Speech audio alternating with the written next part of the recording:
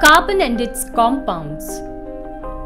Carbon is a non-metal with atomic number 6 and mass number 12. So, it is called as C612. It is very essential element in nature and plays a vital role, though its percentage in atmosphere and Earth is very small as 0.03% in the form of carbon dioxide and 0.02% in the Earth's crust.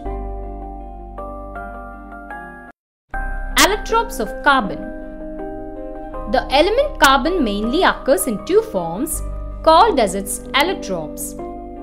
Allotropes of carbon are diamond and graphite. Allotropes are the different forms of an element which have different physical properties but same chemical properties. Diamond is the hardest substance and very precious stone in nature. Graphite is a smooth slippery substance which is a good conductor of electricity.